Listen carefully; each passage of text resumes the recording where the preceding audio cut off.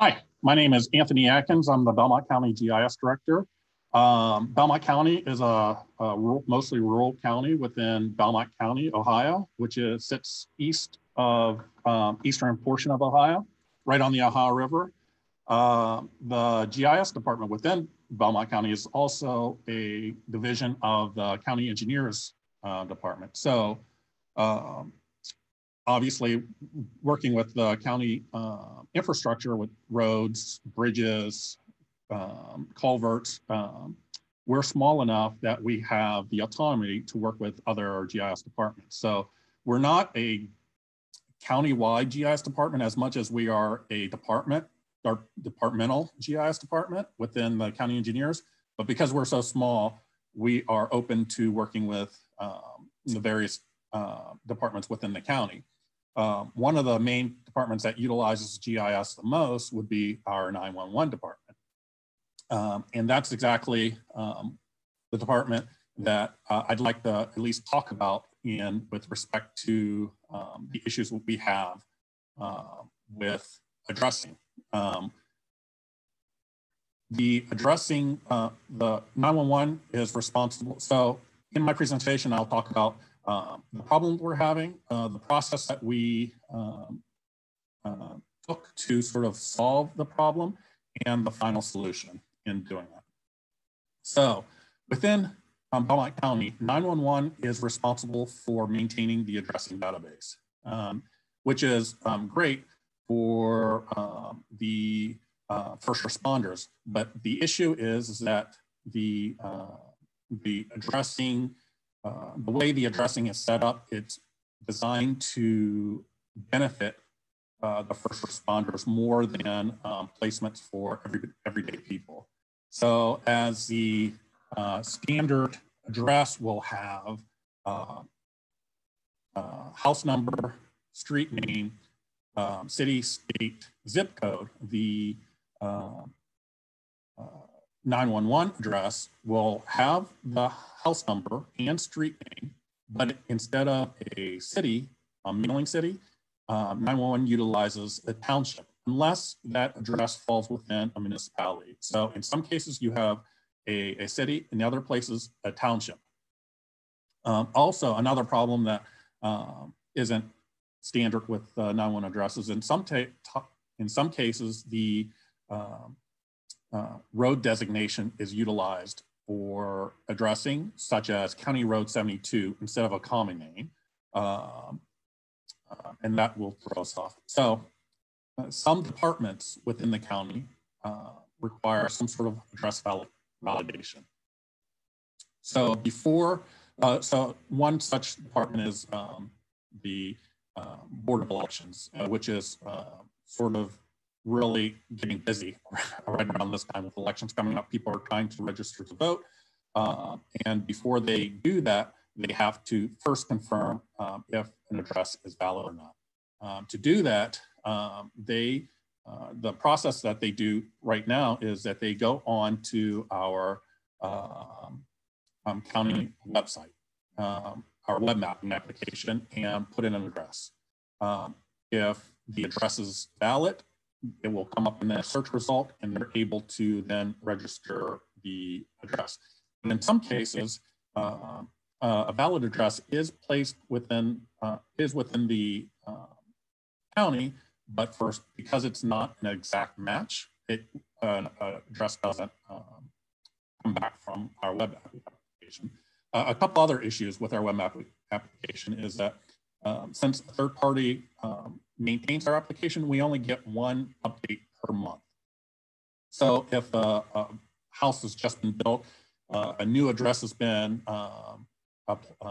applied for and granted, that address, depending on when our last update to the map was, may not show up in our database quite yet. So we needed a way to verify that a valid address was done. So the way that's done is the Board of Elections representative would send an email to the 911 director. 911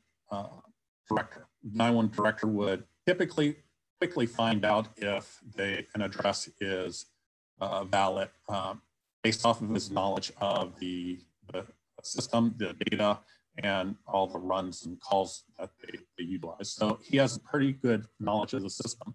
Every once in a while, an address will come up that's a valid address, but it's not easily figured out if it's valid or not. That's when GIS and the Belmont County engineers gets involved. And that's when we sift through historical documents and figure out if an address is valid based off of historical names. Sometimes a street will be dedicated one thing, but then later changed to another. Although the historical name is still valid for the addressing, it's not currently used except for people that have lived there for a long time, or if they have family members, if they're moving into a family member house that utilize the old address, we aren't always able to sort of pair the two. Once we figure out that we update our aliases for that particular address and then tell the engineer's office or the Board of Education that that address is valid.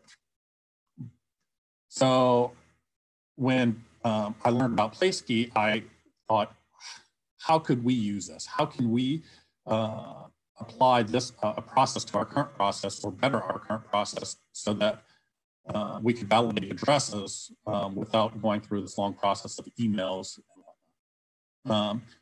For our current roadblocks, from what I could tell, our current roadblocks were that our 911 data didn't currently have street address or mailing city, nor did it have a zip code. After doing some research and playing around with Placekey, I learned that in order to get a Placekey, you didn't necessarily have to have both a address, parcel, mail city, or and a zip code. You only needed one or the other. So what I ended up doing was taking our 911's address data, converting it to points, and doing a spatial join with our zip code file, so that our mailing our 911's addressing database then has a 911 or a zip code field. I then wrote a simple, straightforward Python script to then request an API key for the addresses within our 911 address. So with all of our addresses having a Placekey, the next question was, how can I allow the other departments that need to utilize 911's addressing to easily access the data? I could have created standalone applications to place on people's computers, but then the same problem that we have with our web mapping application would apply to the standalone application. As soon as I put the data onto their computers, it becomes outdated as soon as 911 updates their data, right? So I thought that the best solution would probably be some sort of web environment. That way I can update the data as needed, and they would always have access to it regardless of where they were trying to access the data, from their home computers, from their work computers, from a phone. It made it that much easier. So what I ended up doing was I ended up creating an application utilizing Python and Flask. The application is simply a simple web form, address form. What that web form does is the election board member would submit an address based off of what the citizen has given them. That form would then go out and request its own Placekey from Placekey, and then it would take that Placekey that it got from that first submission and then compare it to what is available in the 911 database of the list of Placekeys that I got for the addresses. If there's a match, then that address that 911 has in their database is then returned to the user as a valid address. If no place key is found, or if the address comes up as invalid, then that person then either an address error or address not found error would then be returned. So what I ended up with was basically something like this, a very basic web form that is available via the web. Right now, currently, since I'm still in sort of beta testing, it's all done in virtual environment on my local machines that I've sort of presented to the various departments. So it's not quite live yet, but a basic web form available. And then the person would submit an address, a basic address. Right now, it doesn't have a POI name because most people that go into register to vote usually won't say that they work or live at a point of interest. That's why I restrict it to just an address. And then once they hit submit, they either get an error or, as stated, the address listed for that 911 has in their database. And essentially that is the overall workings and how I came up with the idea and how we're currently using it. I think it's pretty straightforward. Is there any questions? This was great, Anthony. Really great background on this, and really appreciate you diving into these types of problems that you guys had to deal with. And looking at your presentation, I saw even on that last example, I saw, what was it, Gill's Lane or Gill's Street was the input, and it was outputted and matched to Gill's Lane. So really impressive on that side. Question for you is, when you're working with other types of agencies within the county, right? How often are they coming to you with requests versus you sort of having the tooling out there for them to be able to perform their jobs effectively? And how do you sort of straddle that line between working with and making sure that you can still tackle the amount of work that you have to do? Well, for the most part, various departments don't always voluntarily come to us for work unless they're absolutely in a bind. Currently, we're working with, outside of certain departments, 911 is one of the outliers that they truly understand how important GIS is, because they obviously use it and utilize it every day. Other departments need some coaxing. In some cases,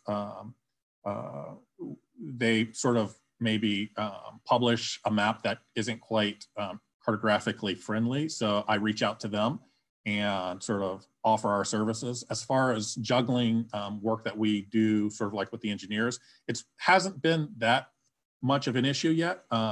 We are a small department, so maybe in the future it may become an issue where we're juggling engineers' work with other department work. But right now, it hasn't been too much of an issue. That's really great. We did get one question in, or really a comment in the message in the chat about sort of NG 911. And can you give a little bit of background onto where Belmont County is in the NG 911 process and how you guys have started to think about this? Currently, and again, I'm sort of a support person. I have been brought in sort of as a support person so I'm not 100% brought up on Belmont County's 911. As far as I know, we're still in the planning stages for Next Gen 911. One of the things that I've learned in this is that there's different definitions for Next Gen 911, right? There's a county over adjacent to us, Harrison County, who has they're claiming that they're currently using Next Gen 911, but what they mean by that is something completely different than what Belmont County will be utilizing Next Gen 911. If it's the Next Gen, if the question asker is referring to the Next Gen 911 that I'm thinking of, we're still in the planning phases, and from my understanding, those guys are still sort of in talks with on development. As far as 911's readiness, as far as from my understanding, as far as the features needed to implement that, those are features that we've already been providing to the GIS 911 department as it is. So whenever it's time to actually transition to the next gen 911, it's just a matter of, actually there's really no difference on our part. It's just a matter of providing that data to the contractors that will be implementing that system. That's really great. And we had another question in the chat, and so I don't know if you necessarily know this offhand, but when you're working with addressing, especially with things that are USPS deliverable versus not, do you have any sense for the number of addresses that you guys work with within Belmont County that are USPS deliverable addresses versus addresses that are valid? This sort of dovetails into another conversation that was having across how it validates to non-USPS validated addresses. So just curious what your experience is with USPS validated versus not. Well, and I think that is a great question, because that is one of the aspects of 911's addressing, is that like I mentioned, the 911 addresses, even though that 911 is responsible for assigning these addresses, they don't always match with the deliverable addresses, mainly because we don't use the mail city and we don't use the zip code. So there is, and I did notice that there may be some sort of missing some portion of the addresses that we do have that aren't exactly being given a place key, because they don't align with what USPS has as a deliverable address, because it may be slightly different or too different. We're dealing with a database that was passed on from one administration to the next that's been probably close to 2 decades old now, where fields were used. For instance, we have a house number suffix and an address to field. The house numbering suffix is typically used for one aspect, but at some point it was changed to something else. So they switched to an address to address, which is supposed to designate the suite or apartment number. And then even that got changed to designate whether it's a well pad, a mailbox, or a light pole. So a lot of our addresses aren't going to be exactly USPS addressing. Like I said, the database is designed or had emergency or first responders in mind before the USPS deliverable aspect of it. Excuse me. That's really great background. Thank you for that. As you've started to really get your hands around the Placekey API and this sort of and having this common join key throughout, and we saw this one example between 911 and voter registration details. Like, what other types of workflows have you started to think about in order to best accomplish the sort of the task at hand, and how have you seen that Placekeys might help with some of these other projects that might be top of mind for you? I actually thought about a couple things. One, just a general, once we have more people using Placekeys, creating a address locator to base solely off the Placekey field, as opposed to having the various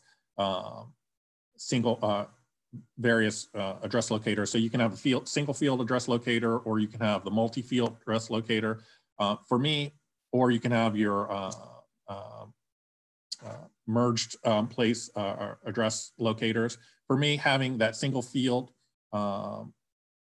would make things a little bit easier when placing points or data in a table, but also think that this may be a great opportunity, or a different way, not necessarily a better way, but a different way of aggregating data. a lot of times we aggregate to, with respect to the health department, they aggregate up to a zip code or a city block. Sometimes those work for certain aspects. I think being able to aggregate up to these where polygons would give us a different way to view the data. So those are a couple ways that I've thought about using this. That's a really interesting use case around using the hexagons and the where components to be able to do some sort of aggregations within that. That's really interesting.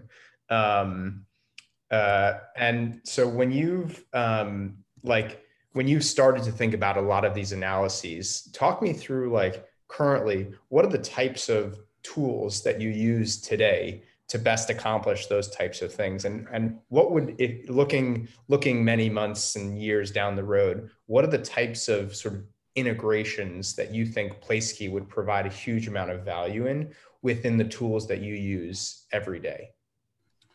Well, the tools that I use mainly fall within the ESRI toolbox. Anything that's ESRI provides within our licensing, I utilize as much as I can. That coupled with my ability to program, I don't like to call myself a programmer. I'm someone that likes to tinker and to build things to mostly automate my jobs. A lot of things that I do when I first got started were long drawn out processes, and I hate tedious projects. So as soon as I see those projects and I know I can automate them, I use my programming ability with the various tools in ESRI's toolbox to automate them. The way I see the ability to go out and get a new key or request a key at any time via programming opens up a possibility of various applications that could be built. Standalone applications like I potentially thought about for the application I built, or web-based applications. I think the possibilities truly are endless when you're talking about locating data based off of different or different variations of the same address. That's really great. Yeah, I think everybody here who's had to work with address level data sets, especially when it's inputted from users or from individuals, can always be a challenge. And I think messy is an understated word when we're thinking about what those inputs kind of look like. This was really great, Anthony. Thank you so much for taking the time here. I think that's broadly the extent of the questions that we had. But this has been really great. There's still a few minutes left in a couple other sessions as well that we'd recommend diving into, and of course this will be recorded. But Anthony, is there anything last that you might share to any other sort of county GIS or city GIS teams that might be thinking about adopting and working with Placekey? I think at least playing around with it, there's nothing. It's a no loss situation. It's a win-win situation. Yeah, you learn. For me, I've learned working with it. I've learned a lot more about the current data that I work with in supporting 911, but also helps me think about how to utilize this in various different ways. So I think if you work with addresses in any way or parcel data in any way, it might be. It's a win-win situation. You might as well just at least try it like we have. I think this is something that will help streamline a lot of our data.